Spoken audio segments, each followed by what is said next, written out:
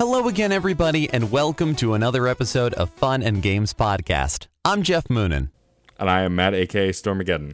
And this episode, we wanted to talk about sequels, because video games as a medium have been around for a couple of decades, and some franchises have been around almost as long as video games themselves. And so some franchises have had a lot of iterations, but in particular, Matt and I want to talk about only the second game, because that's kind of the big one. Yeah, the idea also behind it is, like, in the past we have talked about reboots and reimaginings, which, you know, for some games can be considered follow-ups, I suppose, of course. But this idea is like, the first game came out, it was the first of its kind. What did its next installment do better, different, the same, so on and so forth? And, like, there have been enough games around long enough that there are sequels of sequel series. I mean, you have to look at, you know, like for Super Mario Brothers, for example, you know, you have Super Mario Land and Super Mario Land 2, Super Mario Brothers and Super Mario Brothers 2, Super Mario Galaxy and Super Mario Galaxy 2, you know. True. Super Mario Galaxy 2 is actually, you know, 7 or 10 or whatever in a line of games, but it is a direct sequel to a new version of Mario. Whereas going all the way back to Super Mario Brothers 2, the US version was the first sequel to be different in the US than it was in Japan. And it was, because of that, it was wholly and completely different. Like, if we talk about what's now considered in the U.S. as the Lost Levels, that was a direct sequel to Super Mario Brothers 1. It was the same game, but harder, more diversity of levels, new enemies. But for the most part, it was the same exact game. Another 8 worlds of the same kind of stuff, just much harder. Whereas Super Mario Brothers 2 that we got here in the U.S. was a reskin of Doki Doki Panic and a completely different game. It threw almost everything from the original game out the window. They kept a little bit of the window dressing, really. Yeah, like the 4 heroes are all characters that came from the previous game, and then, you know, mushrooms. The mushrooms and one-ups and coins. Yeah, other than that, and it's really easy to forget because a lot of the enemies introduced in Super Mario Brothers 2 USA are ubiquitous within the Mario franchise now. Yeah, there are mechanics too, like the POW block, which is now in everything. It's in Smash Brothers, it's in Super Mario Maker, and it has been in other Mario games, but that was the first time it had really been utilized as a throwable weapon. Right, it was in the original Mario Brothers arcade. Right, but yeah, it was stationary then. Right, but Mario Brothers 2 is also an interesting thing because at that time, video games in America this was after the video game crash of 1983. The story of how Nintendo tried to eke its way back into the American market is very well documented and easy to find. But I think we got something like the Doki Doki Panic reskin because they weren't sure whether or not American audiences would want the same game over and over. So the NES in particular has a number of well-known franchises where the second entry is now historically considered a black sheep of the franchise because they went wildly off the rails, and it was sometimes decades before those ideas came around again, if at all. Yeah, I mean, when you think about it, the sequels of the Nintendo era, like Simon's Quest for Castlevania and Adventure of Link for Zelda, both of those were wildly different from the originals, you know, especially Zelda, which didn't bring anything back from the first game except the characters and some of the enemies. But the graphics, the style, the gameplay, all of it was different. Whereas in Simon's Quest, the core gameplay is the same, but now there are RPG mechanics and towns and dialogue and which is sort of what they did in Adventures of Link too. Right. Those two games are similar to each other, actually, more than their original franchise predecessors. And the other interesting thing is the fact that both of those franchises, Castlevania and Legend of Zelda, have baked into their lore that there are several heroes, and so you can jump around in time. There's the whole infamous Legend of Zelda timeline. Dracula rises every 100 years, so it's always different Belmonts. But one of the other ways that those two sequels are so different from the rest of the franchise was the fact that they kept the same hero. Adventures of Link is a direct sequel to the first Legend of Zelda. Right. Castlevania 2 is Simon Belmont dealing with the curse from the first game. And while those particular iterations of heroes have been revisited since, it's almost more out of the ordinary when it's a direct sequel rather than just a new incarnation. Right. Whereas with our American version of Super Mario Brothers 2, canonically it was considered a dream. Like Mario wakes up at the end of the game and he was dreaming the whole thing. But that said, characters from that game then appear in later iterations of Mario with almost no explanation. I mean, think about the Shy Guys, who have been super prominent in the Yoshi's Island games and in, you know, many of the offshoot games. Paper Mario, Paper Mario. They're the only enemy in Color Splash. Right. They're considered canon, but there's never an explanation as to how they become a reality unless, you know, it's explained that Mario was dreaming about things that were real as well. And I appreciate that there's no real clarification. It just kind of exists as it is. That tracks with Dream Theory. Why not?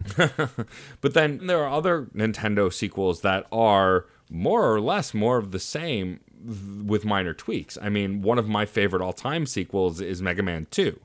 And it's the Mega Man game that brought me into playing Mega Man regularly, 2 and 3. And 2 added a couple more Robot Masters, you know, made the stages a little easier.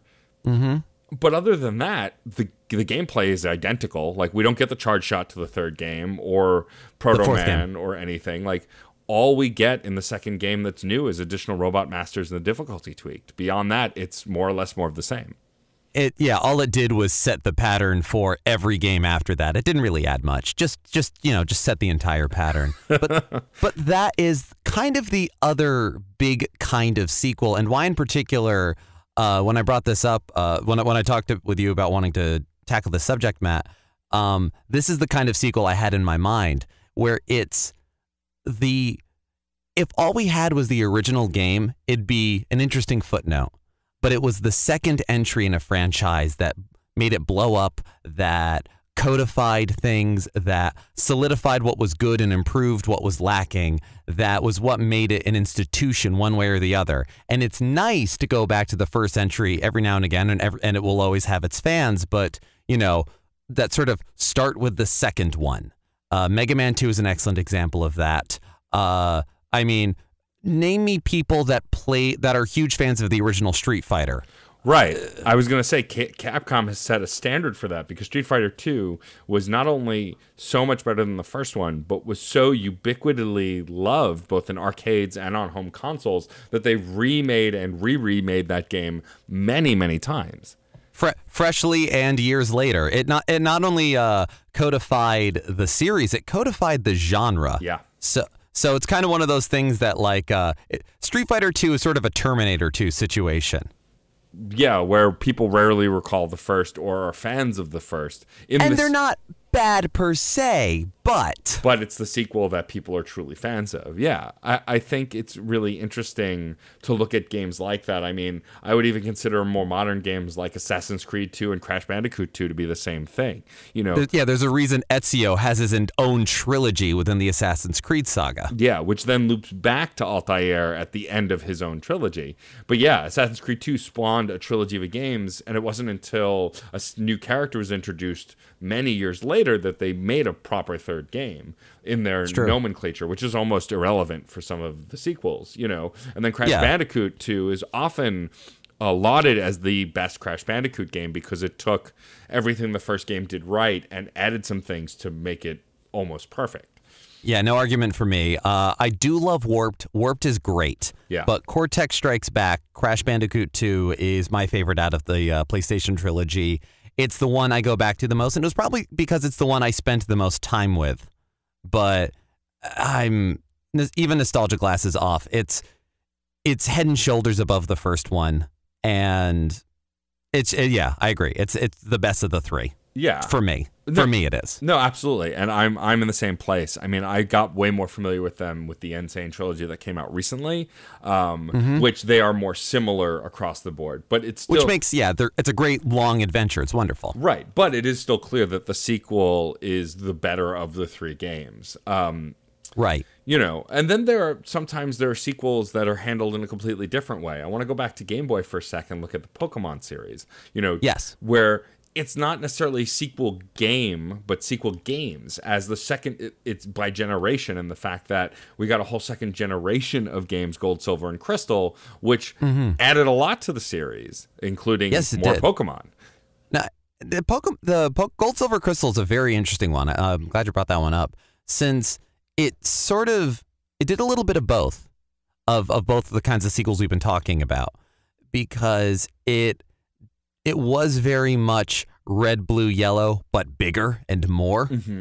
Like there was the day and night cycle. There was different vehicles you could travel around on. There was gender and breeding and different mechanics, so that you could get more into the collection and gotta catch 'em all about it. And we're able to program in the Kanto region so you could go and revisit that game that you fell in love with, which was at the time, certainly in America, the only mainline Pokemon titles. I only say this say American because we didn't have green. But it was essentially like you can go back and revisit the entirety of the Pokemon saga thus far. And it's another one of those, historically, it's easy to forget that before Gold, Silver, Crystal came out, Pokemon was very much considered a fad. Yeah. Like this idea of, okay, yeah, you kids really love your Pokemans, and you're going to forget this in a week. And like, why am I spending all this money on this? Gold, Silver, Crystal was the most like its previous iteration in a way because it built on it. I mean, you could argue about the iterativeness of the Pokemon franchise, but Gold, Silver, Crystal distinctly built on the Kanto games, even baking it in, and allowed everyone to be able to see, oh, this can have longevity. And then from there, they could introduce the Hoenn region and everything else. And then they went wildly off in a way. But Gold, Silver, Crystal was what locked it in. Yeah, and it's pretty common in gaming for games to be sequels outright, which is just, you know, these are clearly a follow-up to the previous game, like a lot of the games we talked about before. And then there are sequels that tend to be more like spiritual successors. Like one of the most divisive ones that I can think of is Chrono Cross, which is considered a sequel to Chrono Trigger, but not really. Like some people say it is, some people say it isn't, because technically it takes place before, so it's a prequel, but it was clearly a follow-up and was time linked. Travel and alternate worlds. So It's a prequel, a sequel, an interquel. It is the omniquel. And Chrono Cross is an omniquel to Chrono Trigger. And universally, quite frankly, universally hated amongst a lot of diehard Chrono Trigger fans. Now, I haven't played Chrono Cross in a long time. My memories of being dissatisfied with it come from a very mechanical place of I was annoyed that you busted your ass to get all these awesome summons and really cool abilities. And then when you started the New Game Plus, you didn't get to keep a lot of that stuff, which is completely the antithesis to what New Game Plus was in the original Chrono Trigger, where you kept everything. But that said, from a story-wise and from a scope size, like this was a PlayStation game. This had better music, more characters. Like in Chrono Trigger, you can get 8 characters, 10 characters, whereas in Chrono Cross, you could get hundreds of characters, it felt like. I think the number is, it's 7 in Chrono Trigger. Off the top of my head, I think it's 44, 45 recruitable characters in Chrono Cross. And there are some characters you can miss. You know, there are all different ways to do the story. It's really interesting to look at Chrono Trigger and Chrono Cross as, you know, a sequel to the other, and how they could ostensibly be separate different games as well. I mean, story-wise, the only thing that links them is a brief thing that happens right near the end of the game. It's not until Chrono Trigger got a re-release on the 3DS, or the regular DS and the PlayStation, where Akira Toriyama animated a new cutscene linking Kid, who is one of the main characters from Chrono Cross, back to Luca. But that was a postscript on a game that had then come out that they got to iterate on.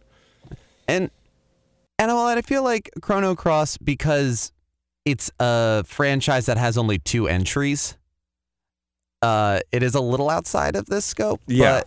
It also, I mean, it's a great game to talk about for a lot of reasons, and it's one that I would love to dive in depth at a future time. But it's interesting that I look at them as like counter meditations on each other.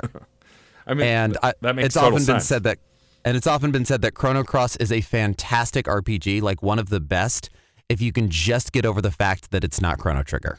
Yeah. Which, as I've made very clear on this podcast several times, Chrono Trigger is one of my favorite games. So I went into that with almost a guaranteed disappointment because you're going to compare it to the thing you love more no matter what. Very understandable. Yeah. A similar thing to this, where you have a long-running franchise, is Final Fantasy, where because it's a franchise that every game is different, you wonder like, well, what's the big deal? We didn't really get to play the original Final Fantasy II until Final Fantasy Origins on the PlayStation 1, I want to say. And you get to see just what a wildly different game it is. Because whereas Final Fantasy I was a glorified D&D campaign with classes and experience points and everything, Final Fantasy II is a story-based game that has no experience points. None. All leveling and progression is based off of what you do. If you get hit a bunch, your hit points will get higher. If you attack with any weapon, you will get better and better with that weapon. Cast magic, you will get better and better with magic. So if the grind is real for you, you can break this game wide open, which is cool. And I think it also pertains to this discussion because Square never did anything like that again with Final Fantasy. It was such a different thing. They went, can you make a different series with this? And that is what was the beginning of the Saga franchise. It was such a wildly different sequel. It veered off into another franchise. I think that's spectacular. And I mean, it stayed technically Final Fantasy because the first three Saga games were the Game Boy Final Fantasy Legend games. And speaking of pivoting within the Game Boy, I believe you mentioned Super Mario Land a little earlier. I did. Yes, and whereas Super Mario Land 2 is different than Super Mario Land because Super Mario Land was radically different from the mainline series, and Super Mario Land 2, 6 Golden Coins, was more in line with the NES games. The really interesting part was when the third game happened, and I'm going to go outside my own purview here as well. So, with Wario Land. Yeah, Wario Land is actually billed Super Mario Land 3, Wario Land. And it's not until Wario Land's sequel, Wario Land 2, on the Game Boy Color, that they dropped that prefix. Yeah, so you sort of had the second game with Wario in it was you now play him, but it's part of this franchise, and now we'll make a second game that solidifies the franchise. That is a very odd interconnected family tree. Yeah, well, I mean, Wario is born out of the Super Mario Land series and then got his own series. But when, also name sold a lot of things. And so at that point, to sell Wario Land, they wanted to be like, hey, remember how much you loved Super Mario Land 2? Well, Wario Land is like that, but better. Right, and that was where they started codifying who Wario is separate from Mario. Like, more about collecting the treasure than about saving the world. More about bruteness and strength than a given value of acrobatics. But I mean, let's face it, Mario is an acrobatic little shit. Yeah, like just crazy like. But Wario, while having the high jump, is more of like stomps and charges and hits, and those all started in his second appearance in Wario Land, Super Mario Land 3. Yeah. And it's interesting, like now we're getting to a point where we're talking about sequels and naming conventions. Like sometimes some games throw naming convention out the window. Like we discussed earlier with Assassin's Creed 2, there was Assassin's Creed 2 and then two other Assassin's Creed games linked to Assassin's Creed 2. And then they went to the third game. So sometimes naming hardly even matters. And then you look at a series like some more modern series, they tend to use codifiers to symbolize the sequel, like Uncharted 2, but then it's got a postscript on Among Thieves, or like in the Batman Arkham series, it's Batman Arkham City. There's no sequel written into it, even though it is, of course, a direct sequel to the previous game. Yeah. Which is interesting to me. Something I like about modern gaming's take on sequels too is because the development cycle of games seems to take longer, although also shorter, depending on your perspective. Waiting for sequels can be hugely difficult. I would be remiss if I didn't spend at least a little bit of time in this podcast talking about Mass Effect 2, a game that when the first one came out, I obviously wasn't a fan of the series because it hadn't existed yet.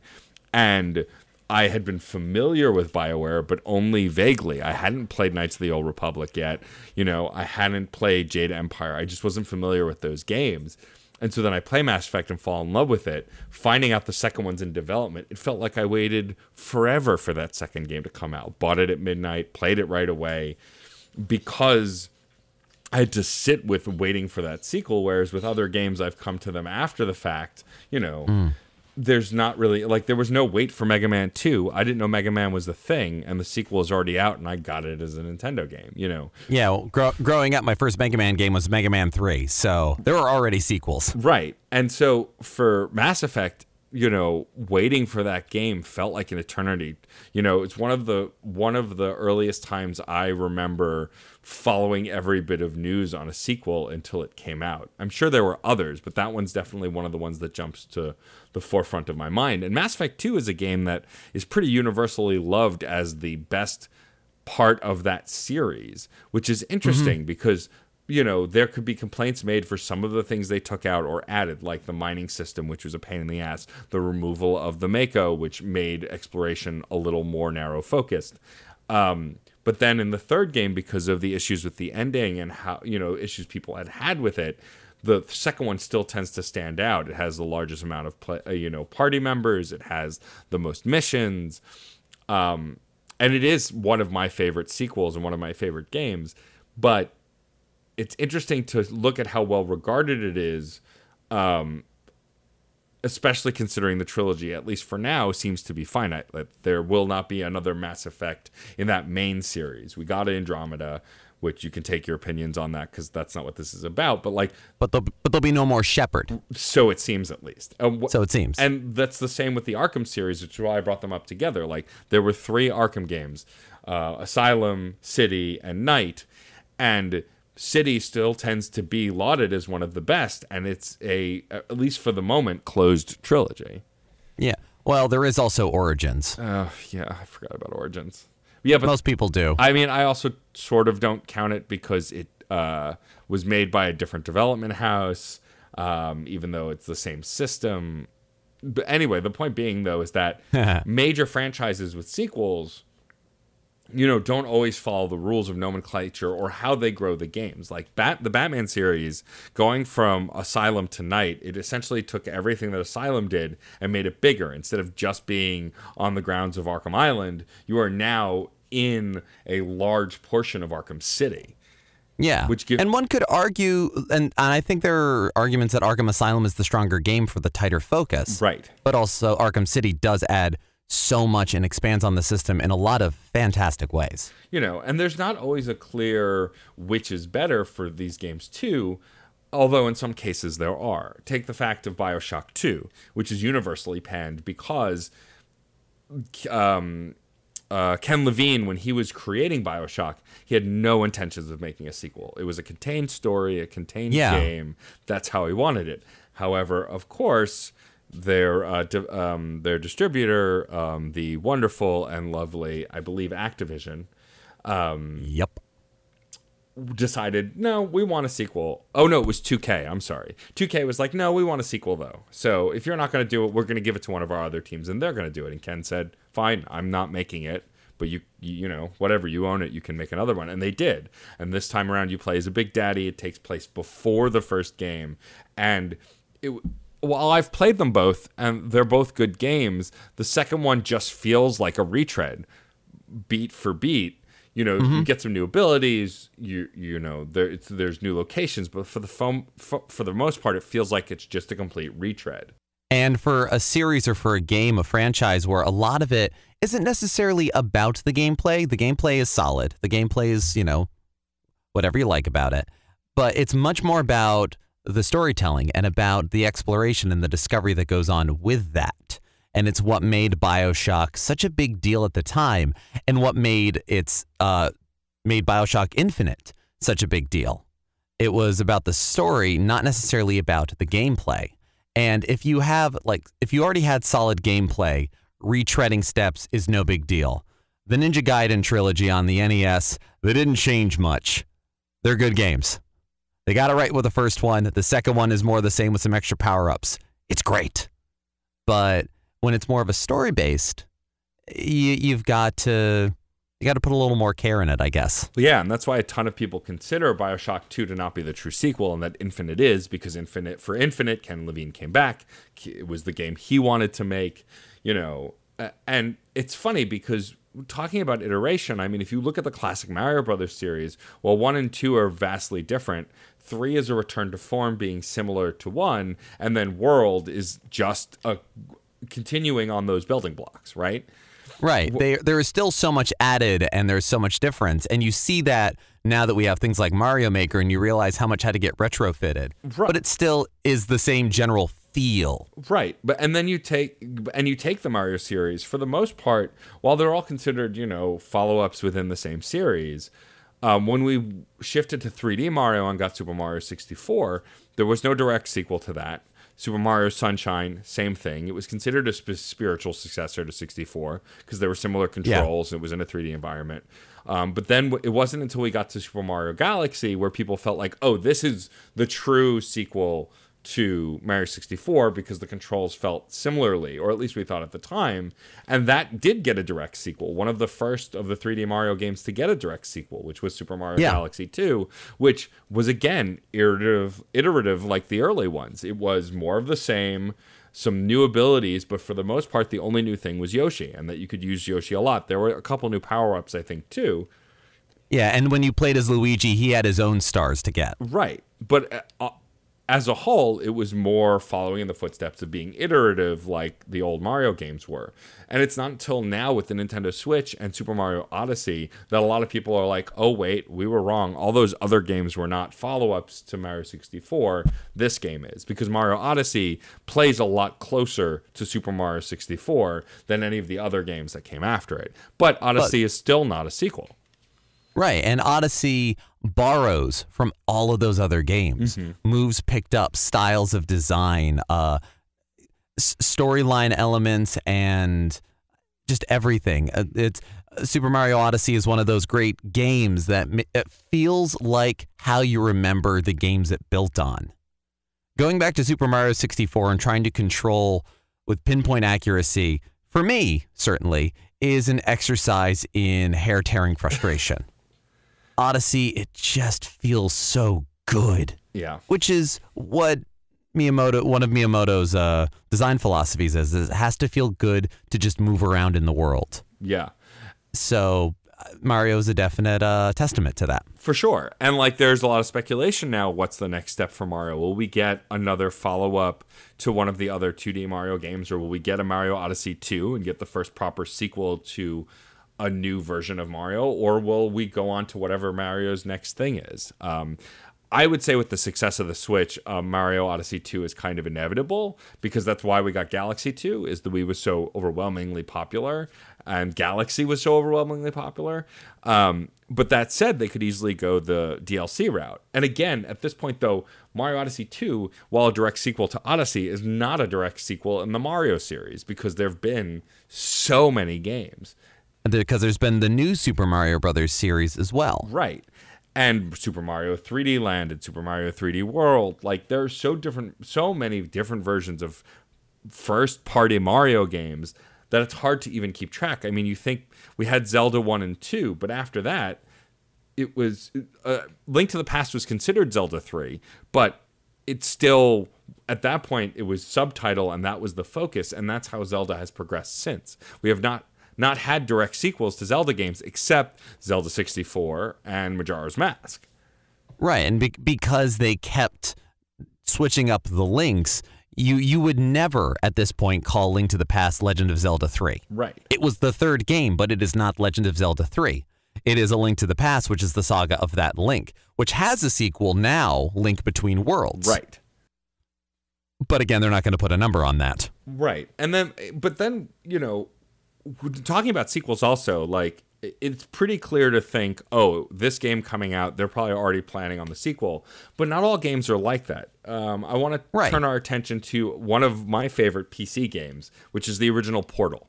That was a game, that was a project that a student of gaming was creating that Valve loved and helped them put out.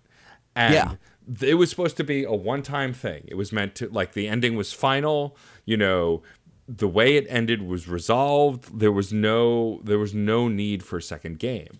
It was a beautifully tight package of a game. But then Valve still is. Yes, absolutely. But Valve, seeing this, how successful it was, wanted to make a sequel. And it's another time where the original creator was like, I don't know that this needs a sequel.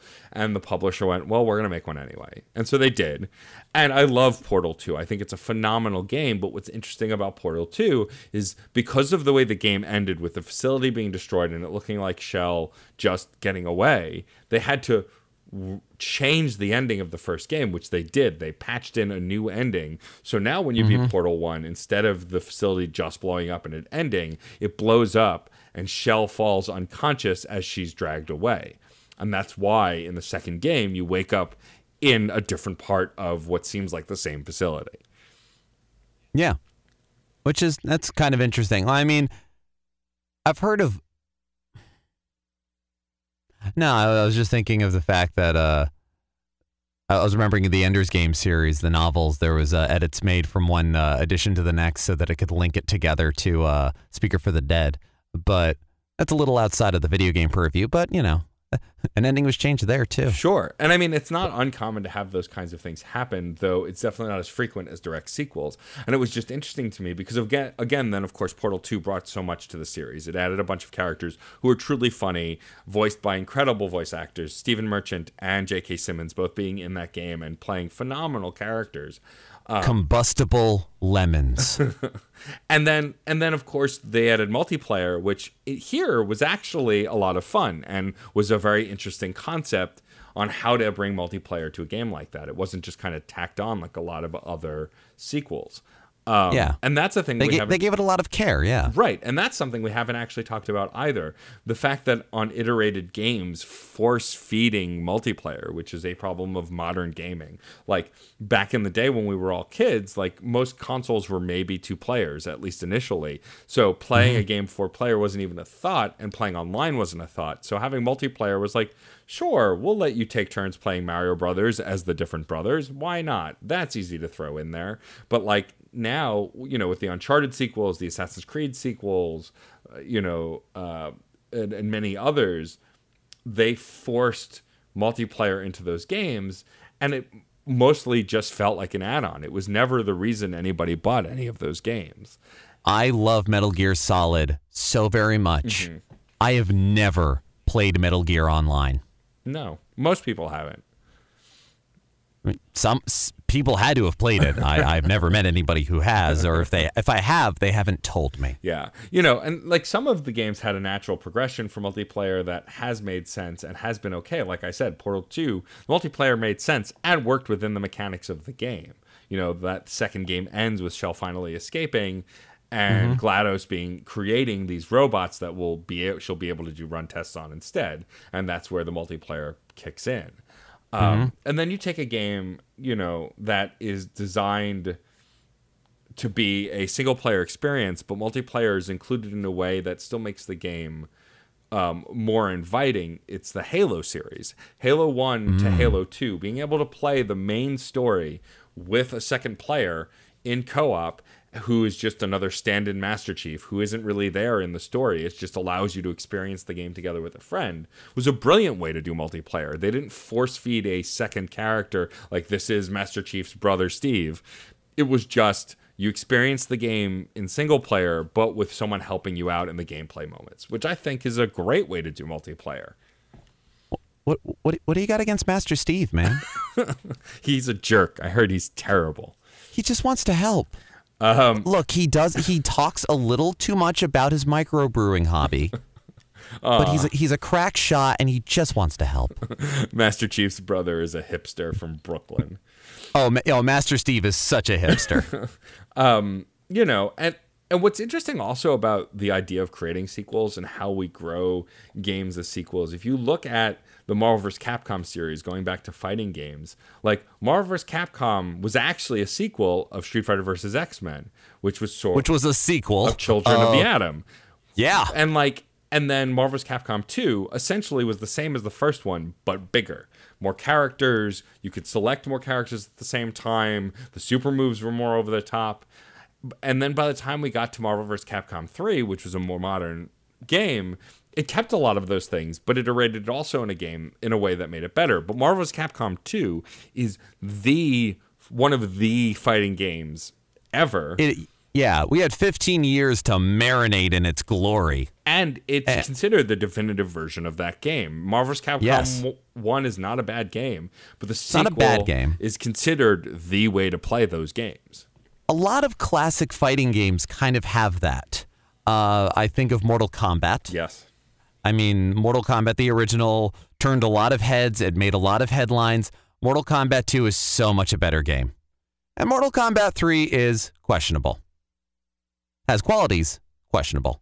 Tekken, the original, Tekken 3 is great, and where Tekken has gone is wonderful. Tekken is one of my favorite fighting game series, but the jump from Tekken to Tekken 2, oh my God, if in graphics alone, and I'm not normally one to talk about graphics, but compare the models of characters, it's hilarious. Sure, and continuing along the 3D fighter route, I mean, think about the Soul Calibur series. The sequel to Soul Calibur is actually the third game in the series, because it was Soul Blade, Soul Calibur. Or Soul Edge, depending upon where it was released. Right, and then Soul Calibur, and then Soul Calibur 2, which was the third in the series, but a direct sequel to Soul Calibur, which is the nomenclature they've kept since.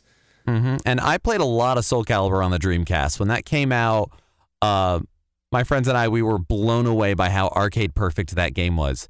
But Soul Calibur 2, man, we put a lot of our lives into that. I mean, and it still stands as a notable game. Yeah, I mean, well, Soul Calibur 2 is an interesting point in gaming history because it's one of the few games at that time that offered different characters depending on where you bought it. If you bought it version exclusives. Yeah, it had exclusive characters in the roster to only that version of the game. Xbox got Spawn. PlayStation got Hayachi from Tekken, and then Nintendo got Link in Soul Calibur, which is still one of my favorite characters. The best version. Yes, absolutely. And it's interesting when looking at fighting games, the way they iterate can go a variety of different ways depending on the game. You know, with Mortal Kombat, it got more gruesome, more brutal, and only continued to get more brutal. Whereas Street Fighter, it was the new characters, more higher combos, super moves. And then you look at the Dead or Alive series continued to iterate on its surprisingly deep and fun fighting system while getting both more and less fan servicey. Yeah. And then you look at something like the Super Smash Brothers series.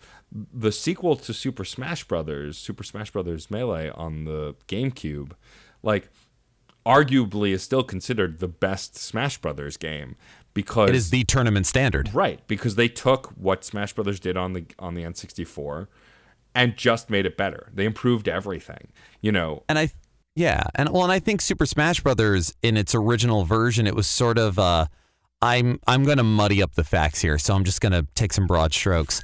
I feel like I remember learning that it was sort of a test, or they wanted to make a fighting system. They wanted to make a fighting game that used this system. And then it was sort of like, well, throw Nintendo characters in there. Like it was a bit of you got chocolate in my peanut butter and kind of thing.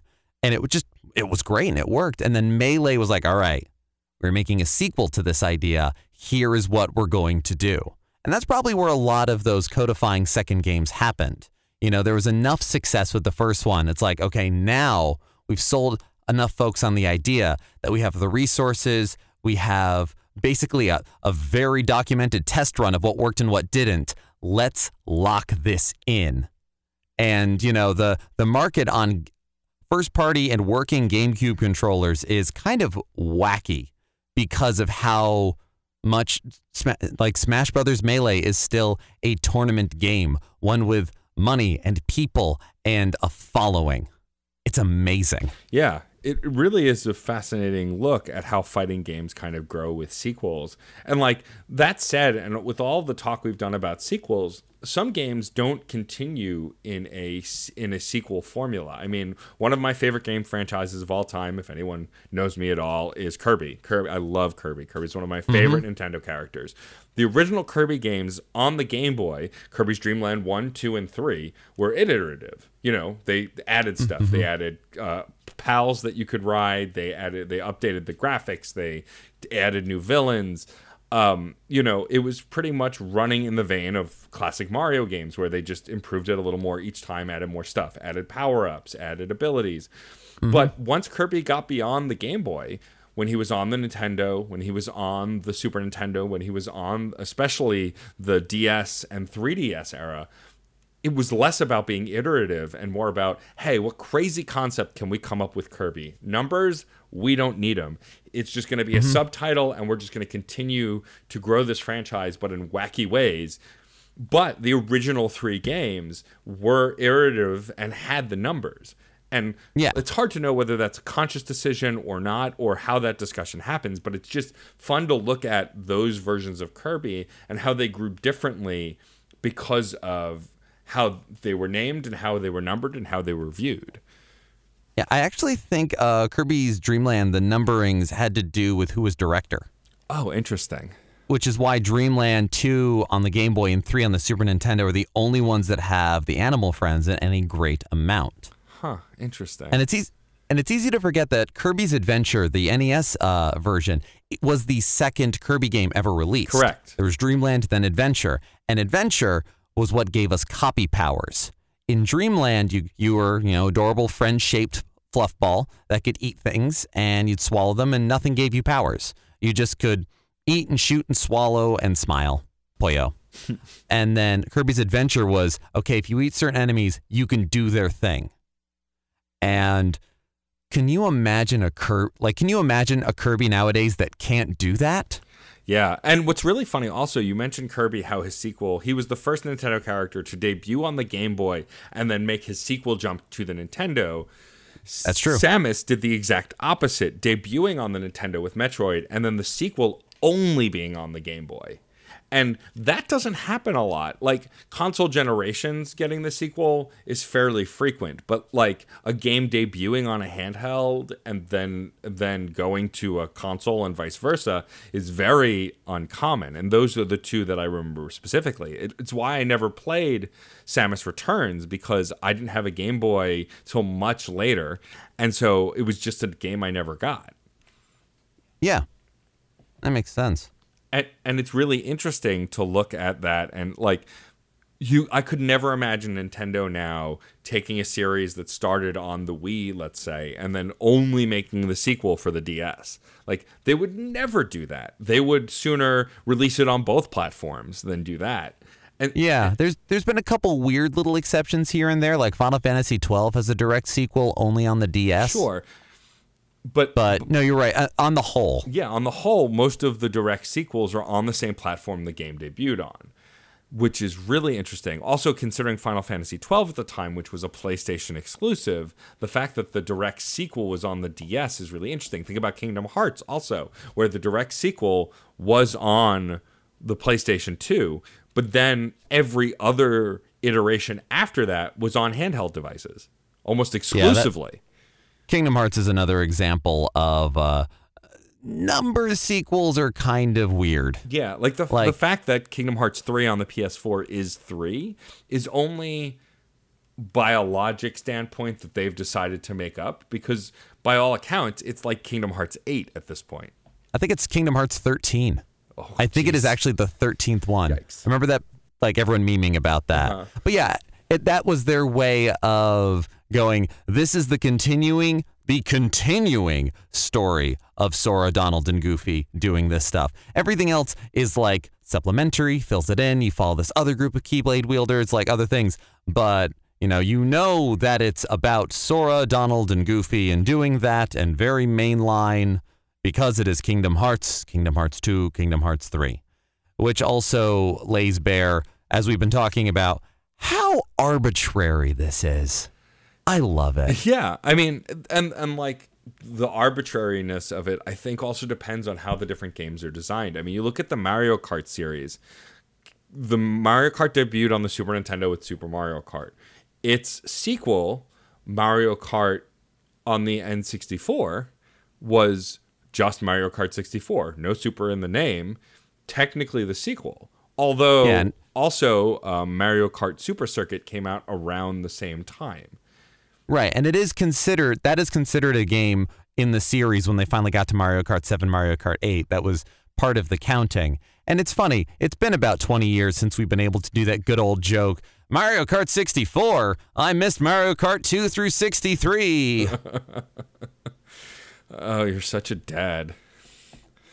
Well, we all made that joke. That's true. We all made that. Do not hide from this truth. But it's just interesting, and like shifting towards racing games. I mean, like I know Crash Nitro Kart got sequels and they weren't numbered. They had different names as well.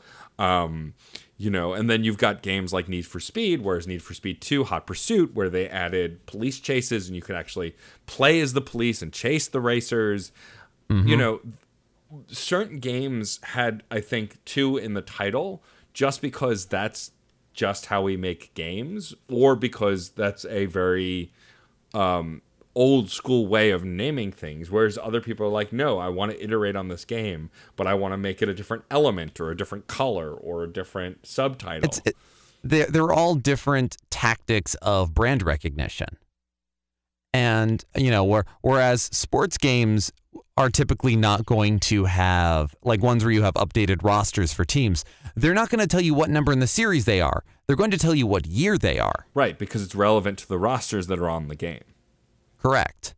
So, I mean, we never really made I don't remember making those sort of sequel jokes, but that's all that. But I'm thinking to kind of circle around for a minute, a sports-ish game that definitely had a classic second version is Tony Hawk Pro Skater. Yeah. And that was a game that was everything the first one was, but more. And I can think of one specific thing that they added that was like that's what took the series from good to great. The manual. Yep. One of the big draws in playing Tony Hawk's Pro Skater series was combos, stringing together tricks so that you got a huge score. And a manual is sort of like a grind in as far as gameplay mechanics go, but instead of balancing yourself on a surface that you're grinding across, it's maintaining a wheelie, essentially.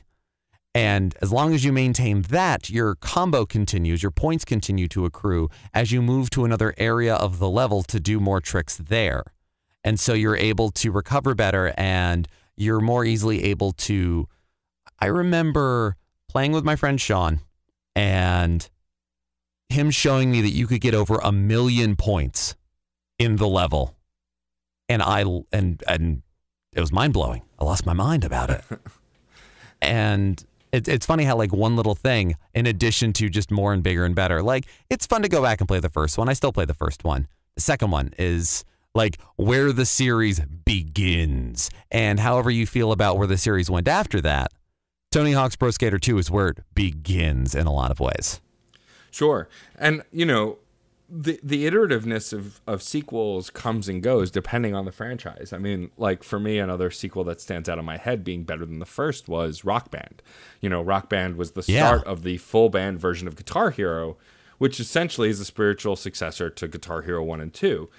Mm-hmm. And Guitar Hero 2 was also one where like Guitar Hero was, okay, you bought the guitar. Here's a way better game now. Yeah. And this idea that you're taking what the core of the original was and building upon it. And, I don't think that's a requirement of a sequel, but it definitely doesn't hurt. I mean, you think about the Sonic games. Sonic 2 took what made Sonic 1 great and made it better. Faster, gave you the ability to get moving fast instantly with the spin dash, and top speeds were increased and the levels were designed to keep you moving, whereas in the first game there was a bigger focus on platforming where you could still move fast, but there was definitely a focus on platforming. And then you think about Sonic Adventure 1 versus Adventure 2, whereas Adventure 1 let you play as many different characters, Sonic Adventure 2 let you play as different, like the light side and the dark side, and naturally cycled through the characters in one giant story. Yeah, and Sonic is kind of what sparked this topic for me. I was watching a speed run of the Sonic 1 re-release on Android phones. And it was one where they brought in quality of life improvements from later games. So Sonic 1, but with a spin dash.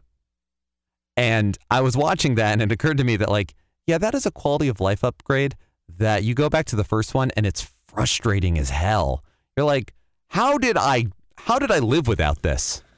Yeah, there's tons of people who will go back to Super Mario Brothers 1 and go, this is a fun game. This is Mario at its core. It's how it started. This is a definitive Mario game. But there aren't many people who will go back to Sonic 1 and go, this is the definitive Sonic game. This is the Sonic game I want to play. Most people cite Sonic 2 as the definitive Sonic game. Oh, yeah, for a lot of reasons. The addition of Tails, I suppose, but also the music, the levels, the additional moves that were made. It was the Mega Man 2.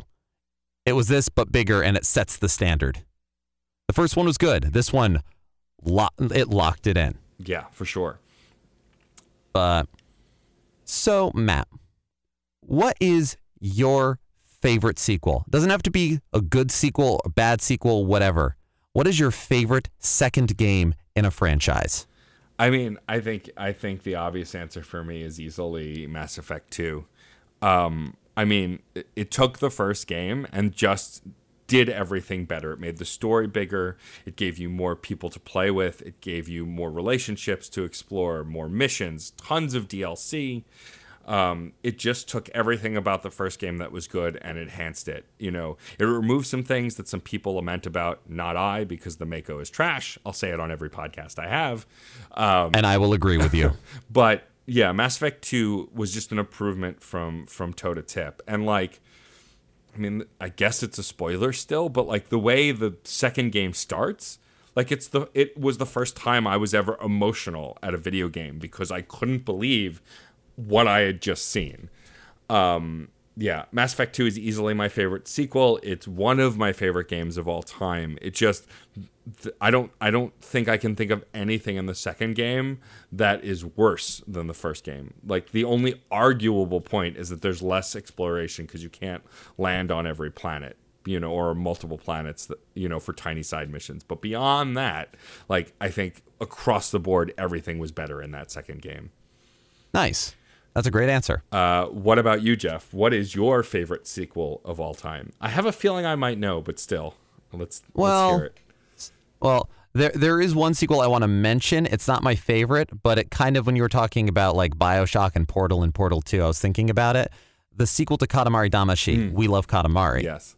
Which is, there's a number of Katamari games, but there were only two that had the input and direction of Keita Takahashi, the creator of Katamari Damacy. He wanted it to, much like BioShock, he wanted it to be a singular experience and taken on its own. And I especially had a chance to revisit that when earlier this year I played and beat Katamari Damacy Reroll on the Switch. What a beautiful and delightful statement, experience, everything it is. And We Love Katamari is a very funny thought experiment on the nature of just being a crowd pleaser and just doing this to please other people.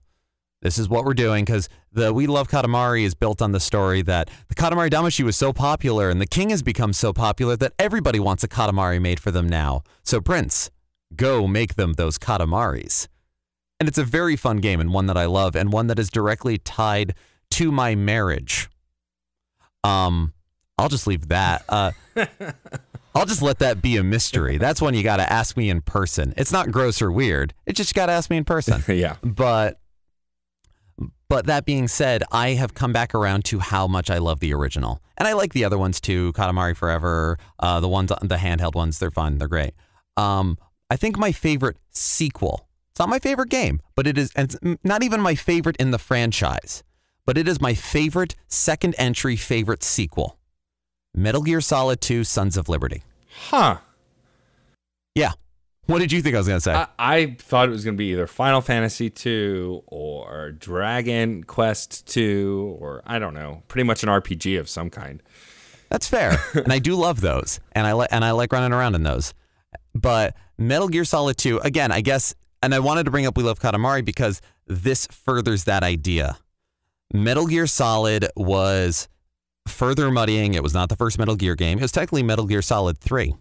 And it was called Solid, not just because of Solid Snake, but because we were in polygons. So it was solid characters. So it was sort of Metal Gear 3D.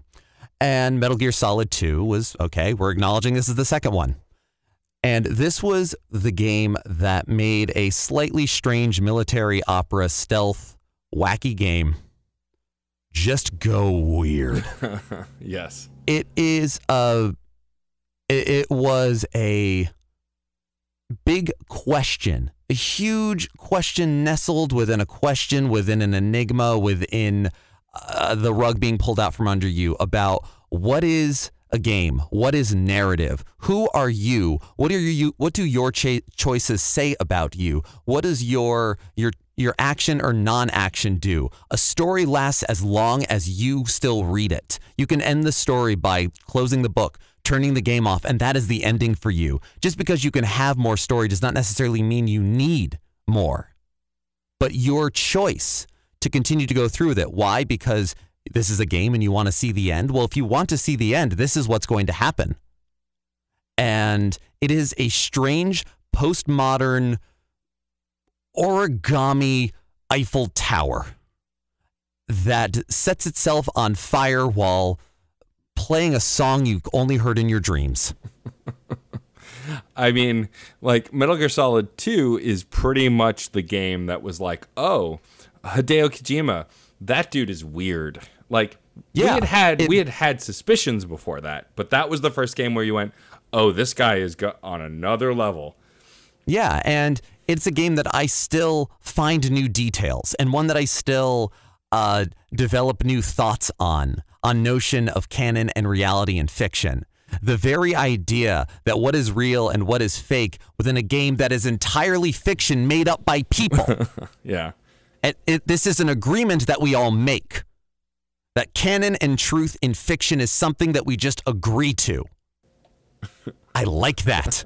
I like how angry it makes people. I like how angry it makes me. I like how much it delights me. Yeah. I'm happy it exists. I love the outside narrative that it had, in the sheer hype that the game had, and how they cleverly hid the fact of who you were playing the entire time, because your reaction to that, your true, honest, immediate reaction to that was part of the experience of the game and was necessary.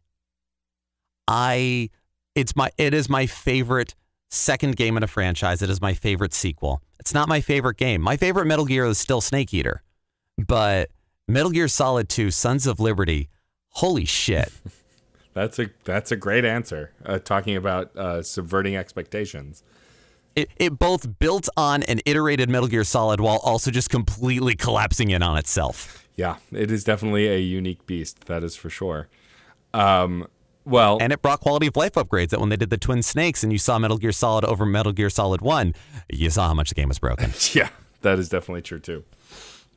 Well, for sure, we haven't talked about every sequel that's ever come out. Not even every genre that has sequels. But if there are sequels we missed that you want to tell us about, please say it somewhere on the internet where you find the podcast. Or, of course, tell us your favorite sequels. We love to hear what your favorites are wherever you can post that stuff. Some really quick housekeeping. As we get closer to September, I still would like to kindly remind you that Geoff and I will be there in official capacity covering a video game con, an event we're both very excited to be at. And we will be doing our first ever live podcast at that event as well.